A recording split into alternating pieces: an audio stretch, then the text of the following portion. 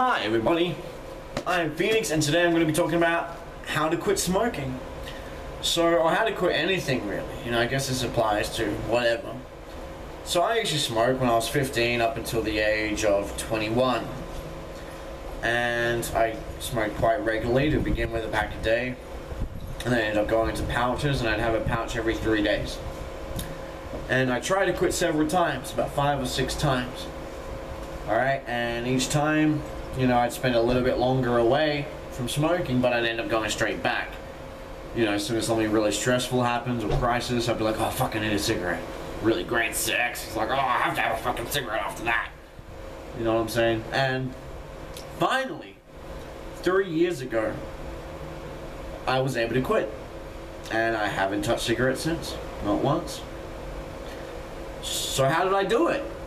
Why, after 5 times of trying over all those years, did I finally stop and make the break? Because there was a change in how I approached the problem. Beforehand, I tried to commit to quitting. I quit cigarettes. I'm gonna make this commitment that I'm never gonna smoke smokes again. And sometimes I'd say, well, if I do smoke smokes, then I can't do this, or here's a punishment, or here's a removal of some reward, or something like that. I try to do reinforcement schemes, and it never worked. And then I changed my approach, and I wasn't even consciously aware of it at the time. It's not like I actually thought, okay, I'm gonna quit again, but my quitting just happened. And then I thought about it, and I realized why, and this is why.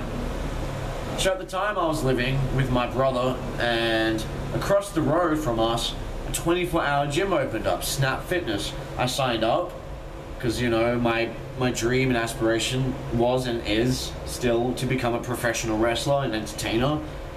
And so I worked out a lot, 5 days a week, and it was $25 a week, mind you. So I was thinking, all right, if I'm going to be spending this much money, like $25 a fortnight, sorry, so $50 a month, which is all right.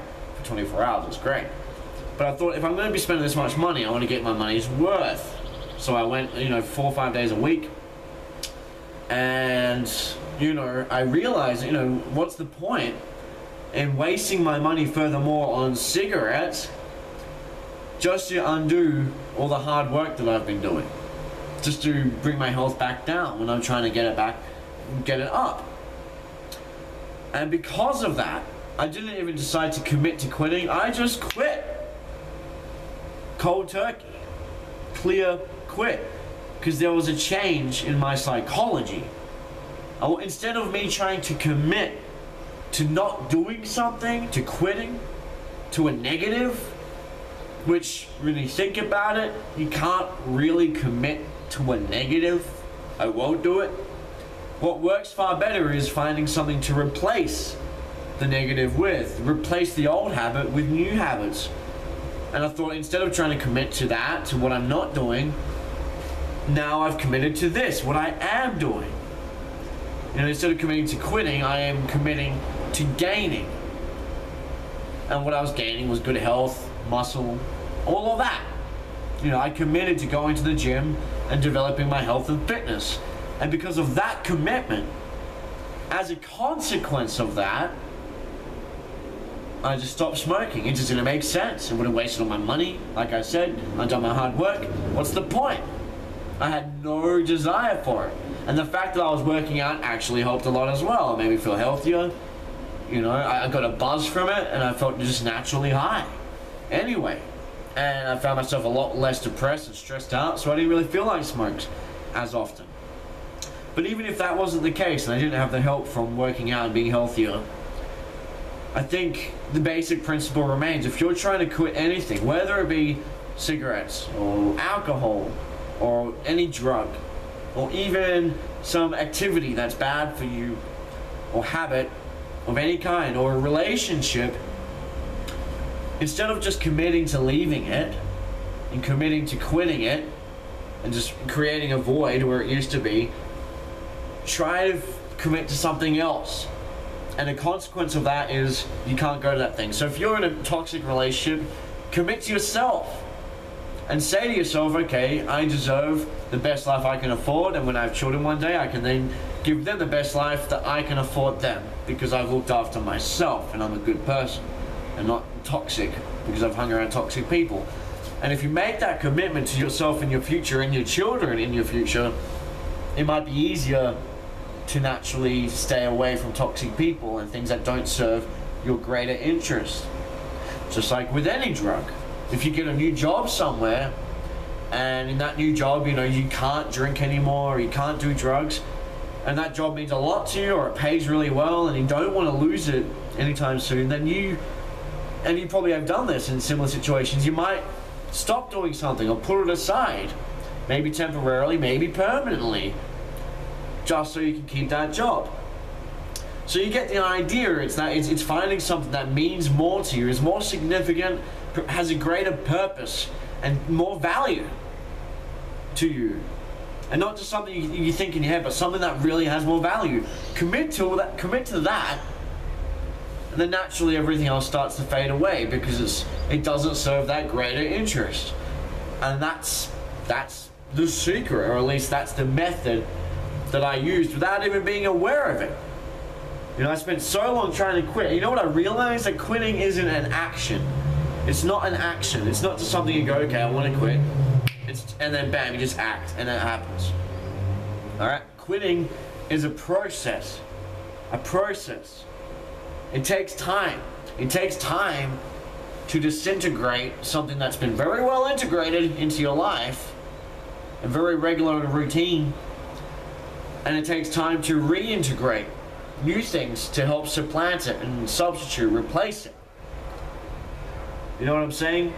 And my father, psychologist, he said to me that whenever you are trying to quit something, there is also that general pattern. Let's say in a relationship, two people are together. Generally, one person will leave the relationship. Let's say it's an abusive one.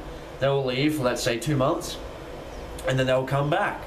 Or they'll leave for a month, and then they'll come back.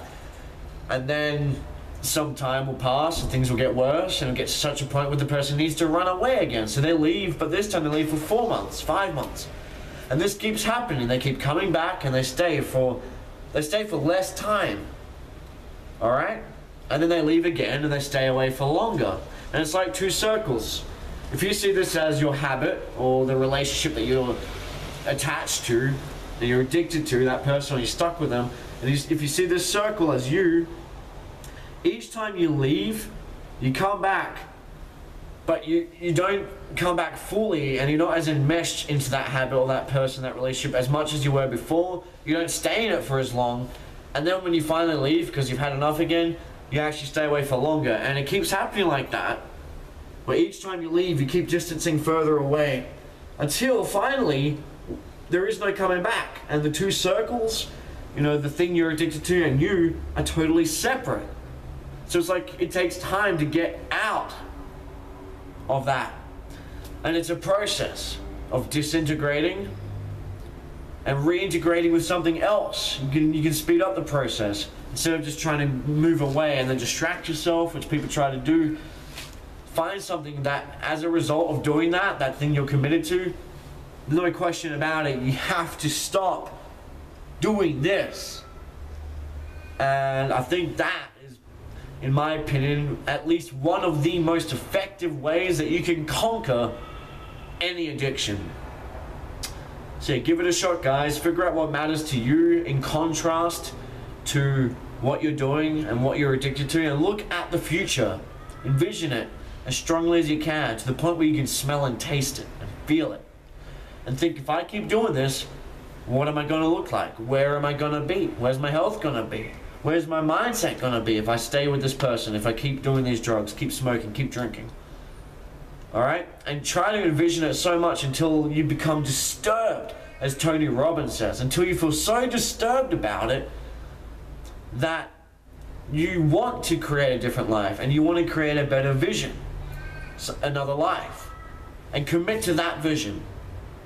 Become so disturbed about the alternative that there's no question about it. Every time you think about smoking or going back to your partner, you think, no.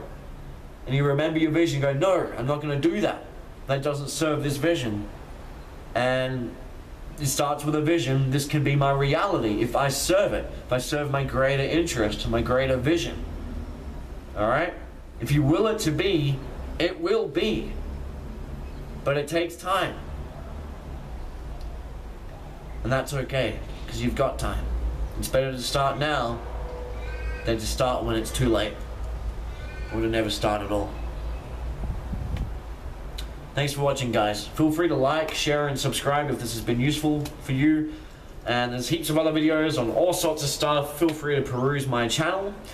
Otherwise, take care of yourselves, guys, and remember, everything in moderation, including excess. But that's for another video. You know what I'm saying? Take it easy, guys.